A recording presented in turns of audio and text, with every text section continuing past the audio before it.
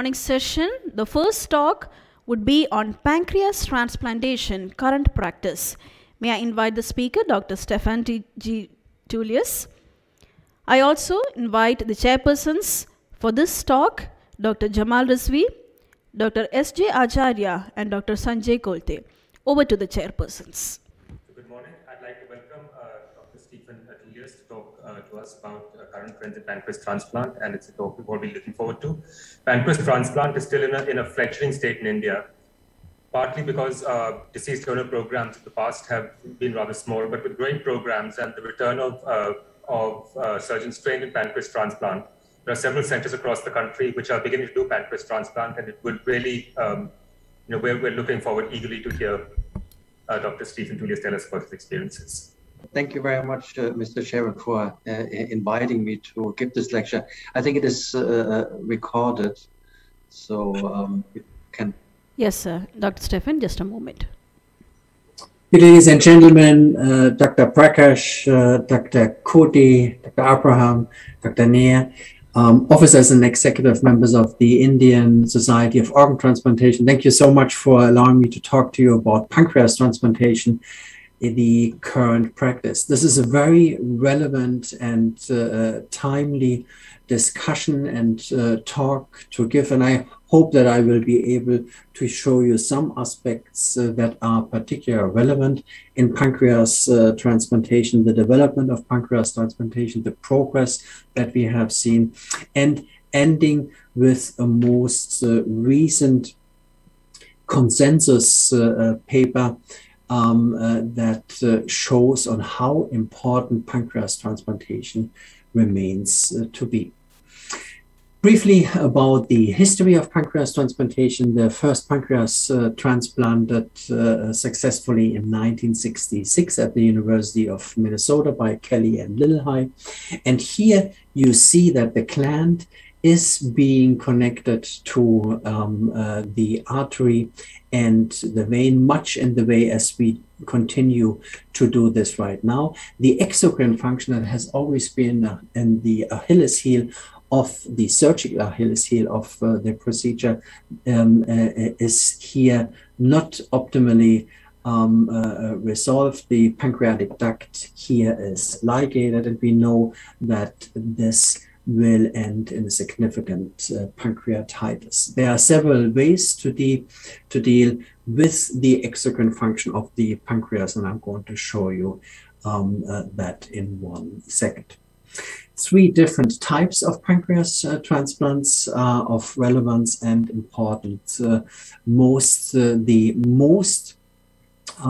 frequent approach to pancreas transplantation is the simultaneous pancreas kidney transplantation, a pancreas after kidney transplantation, mostly for patients who have a living donor for the kidney and then are being transplanted with a pancreas after the kidney transplant, and for patients with a challenging to control diabetes, a pancreas transplant alone in the absence of a kidney transplant.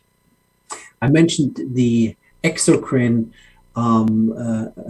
drainage of the pancreas earlier. 2 ways to be dealing with this, either through the bladder drainage or, which I'm going to show you in 1 second, through the drainage of through an enteric drainage. What you see here is the bladder drainage. Connection of the duodenum to the bladder that has the advantage of measuring pancreatic enzymes in the bladder, thus having an assessment on the graft function, potential rejection. However, there are increased urological and metabolic complications that go along with the bladder drainage. The alternative, and that is the most frequent approach that we see today, is the anastomosis of the duodenal segment to the recipient's intestine. That is the more physiological approach. However, if there is anything that results into complication of the enteric anastomosis, that may then result into an intra-abdominal abscess or into a pancreatitis. The enteric drainage, again, is in general the preferred way of dealing with the enteric anastom, with the exocrine excretion of the pancreas. The venous drainage is another aspect that we can deal with in two different ways. There can be a systemic drainage versus a portal venous drainage. The advantages and disadvantages in theory of the portal venous drainage include a normal insulin level, a possible immunological benefit. The disadvantages described by some with a higher thrombosis rate. It is not possible in that context to do a bladder drainage, and it is somewhat more challenging to proceed with a pancreas biopsy. Overall, there is no strong evidence that the portal versus the systemic venous drainage would provide benefit of one procedure over the other. Here, a study shown by Bob Strader from Wake Forest, that both approaches, either the portal or the systemic drainage, did not show significant outcomes differences in regard to morbidity here for acute rejection, infection, and the necessity of revisions.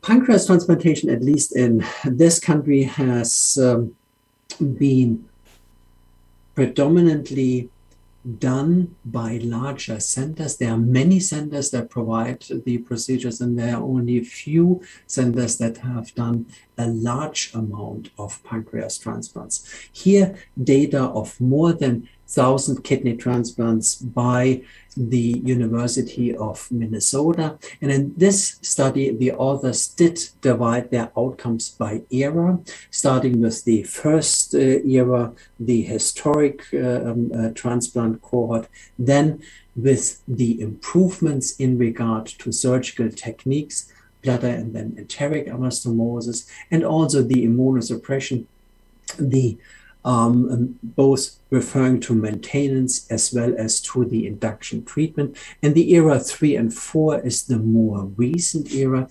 And you see that there has been a constant improvement of patient pancreas graft survival, kidney graft survival, and pancreas a decline of pancreas rejection for simultaneous kidney and pancreas transplants. And the same is seen here in pancreas after kidney transplants.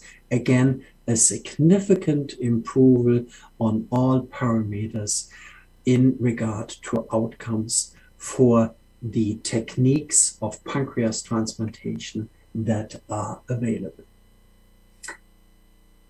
Very much the same here shown by the group in Wisconsin, Hans Sollinger, who presented on more than 1,000 pancreas transplants at this center in 2009. And the important message of this slide here is that the simultaneous kidney pancreas transplant shows overall for patients with type 1 diabetes an improved survival compared to live kidney donors, deceased kidney donors, or staying on dialysis. So a clear evidence that a simultaneous kidney pancreas transplant serves for patients with diabetes type 1 best in regard to their potential of improving patient and graft survival. Now, there is a very important aspect that is relevant to discuss, and that is the overall volume of pancreas transplants. And what you see here is the amount of pancreas transplants being done in the US, those are the dark bars, and in the area outside of the US. Actually, this should be the opposite way around. The light bars are those who are outside of the US, and the dark bars are those who are outside of the US, and the light bars are the ones that are in the US. So what you see here, a decline, even so that we have just seen the improvements of graft and patient survival, a decline of the volume of pancreas transplants in the US, and numbers outside the US have been steady. I want to point out that up till now, there have been approximately 50,000 kidney transplants being done worldwide, most of them in the US, but a significant amount outside the US, and that amount has been increasing. Also, most recent number shows that also internationally we see an overall decline in pancreas transplant activity. And the same is then true for patients being listed for pancreas transplantation. And that again is true for for the different forms of pancreas transplants that I have shown you before. So less patients being listed and less pancreas transplants being performed. Quickly, I want to run through the outcomes and the potential complication rates. Technical failure is the most frequent reason for pancreas transplants not to work. Rejection rates are in the range as we see them with kidney transplants, and there are low rates for primary non-functional. If the surgical procedure works well, then the long-term outcome after kidney transplantation, after a pancreas transplantation, is excellent. Now, there has also been an effort most recently to transplant pancreas to do pancreas transplants for patients with diabetes type 2. There are specific criteria for that, and the outcomes for qualifying patients with pancreas, receiving pancreas transplants for diabetes type 2 are excellent as well. A critical portion has always been, will the pancreas transplant be able to reverse or to halt the secondary complications? There are some indications that the diabetic nephropathy can be slowed down in their progress, or here, in this case, there is also an indication that the diabetic nephropathy is going to improve. And the neuropathy as being shown here. Here, this is a normal segment of a calf where we see nerves shown in green and yellow, the basement membrane in red, and the epidermis and vessels in blue. And you see how sparse those structures become under diabetic conditions, and then post-transplant an improvement of the nerval innervation and a reduction of the neuropathy. So we have those case reports. However, overall, this remains not entirely clear if the secondary complications can be improved. A quick mentioning on live donor pancreas transplants. They have been performed by specialized centers. Approximately 160 cases have been performed. Outcomes have been well. However, there have been challenges in regard to the metabolic demand that has been seen in some living donors. And I think it is fair to say that this is an exception in regard to be dealing with patients that require insulin replacement treatment. So the critical question is, should we be performing pancreas transplants today?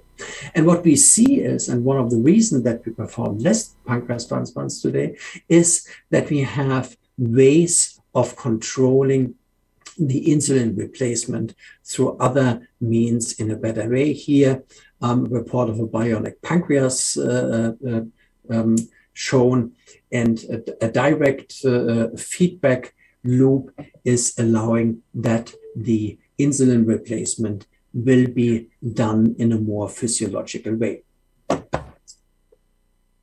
Now, there have been several studies that compared the outcomes of pancreas transplant alone, pancreas after kidney, and simultaneous kidney pancreas in regard to their advantage. And you see here that there is a clear advantage still of a simultaneous pancreas kidney transplant, a pancreas transplant after a kidney transplant.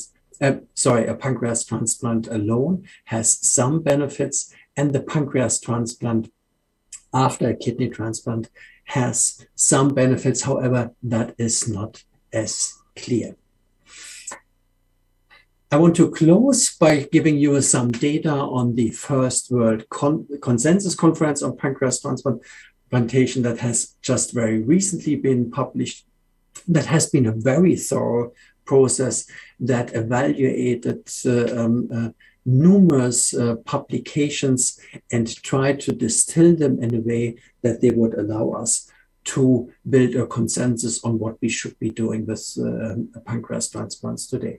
They show that simultaneous kidney pancreas improves both quality and long-term graft survival, that a pancreas after kidney transplant increases the risk of early post-surgical mortality, but improves life expectancy, that the pancreas transplant alone does not increase long-term risk of death, and that there needs to be a careful selection for those patients with sufficient kidney function. In regard to the surgical techniques, here it has been also shown that the enteric anastomosis and the enteric drainage is preferable.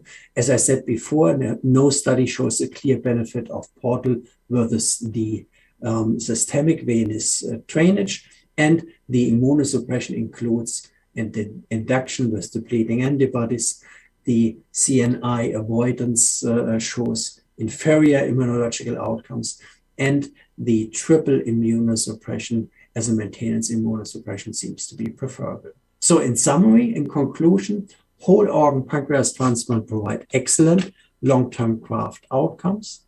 Transplant volumes have declined. Also, outcomes have improved. There are several reasons for that.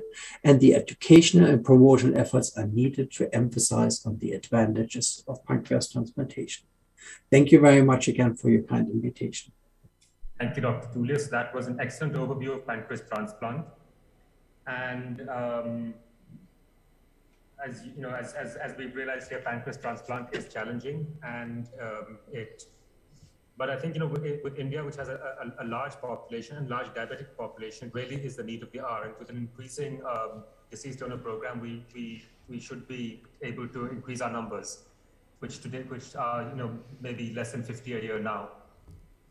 So I had a question for you. Could you tell us a little bit about criteria for doing pancreas transplant in type 2 diabetics? I know that it's not, you know, it's not completely accepted as standard of care, but there's a subset of type 2s perhaps who behave like type 1s. So which kind of type 2s would you accept for a pancreas transplant? So that is driven by the patient's BMI and the patient's C-peptide production. So the C-peptide in those patients is still expected to be significantly decreased or low in order to predict that a pancreas transplant in diabetes type 2 patients is going to be an advantage for those patients. They have been done in a subset of selected patients, and as I said before, in those patients, pancreas transplants for diabetes type 2 have shown excellent results. Right, thank you. And briefly, could you tell us, do you practice steroid sparing in your program?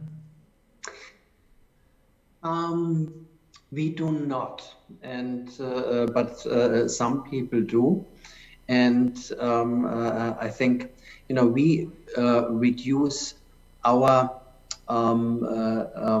steroids to a very small amount of prednisolone, but usually we do not spare prednisolone. Right, thank you. If there are any other questions from the other chairpersons or the audience, I'd welcome that, as I think we have a few minutes.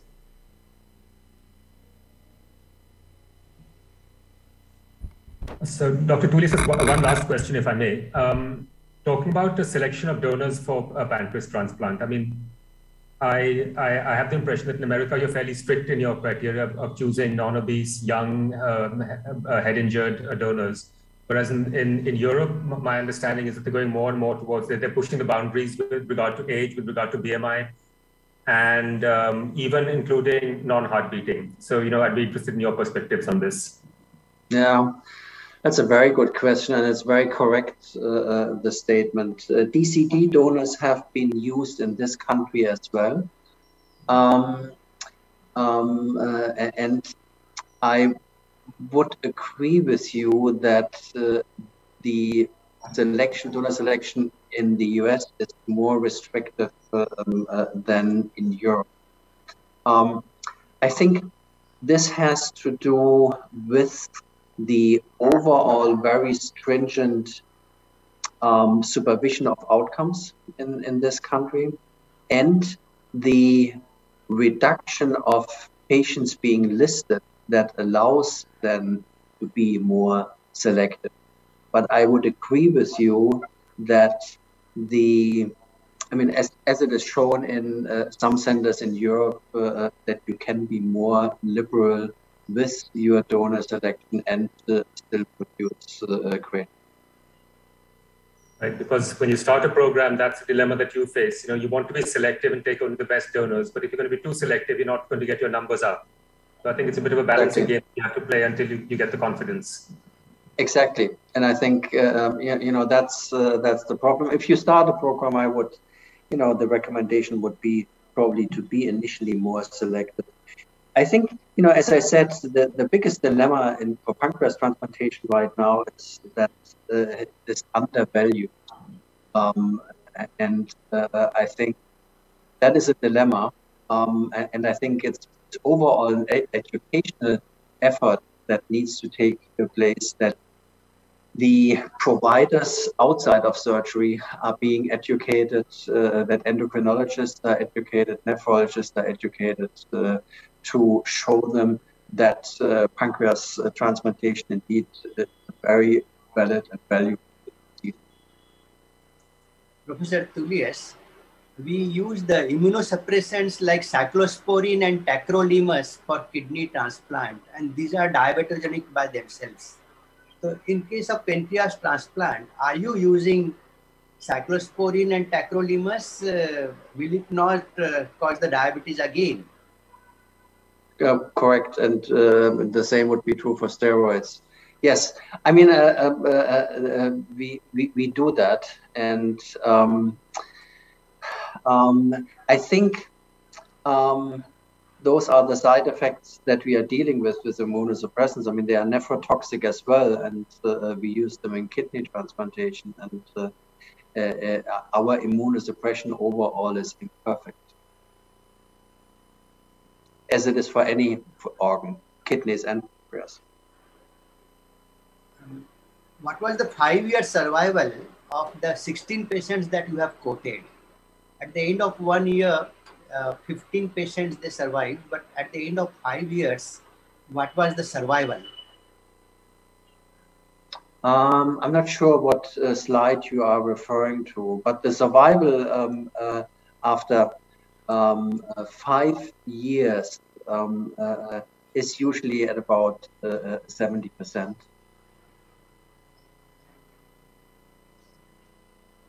Right.